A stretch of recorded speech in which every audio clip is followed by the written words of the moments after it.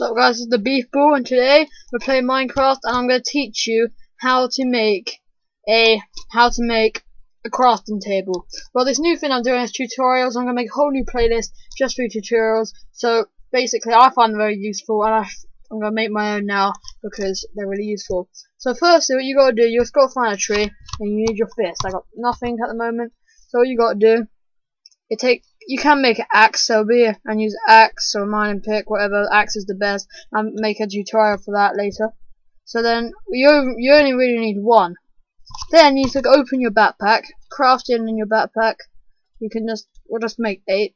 There you go. And then you got your wood. 1, 2, 3, 4. You put the 4 like that. So once again, you get the 4, you right click it so they all go into there. Take out the crafting table, put it in your backpack. You get it out, put it down, ready to craft. Yeah, and then when you craft, you can just put stuff in there, and you'll craft items like that. So this has been the Beef Ball. I'm going to be making a lot more tutorials like this, and I hope you found it useful. That's how you make a crafting table. Make sure you subscribe for more tutorials, and check out the playlist as well. See you guys next time.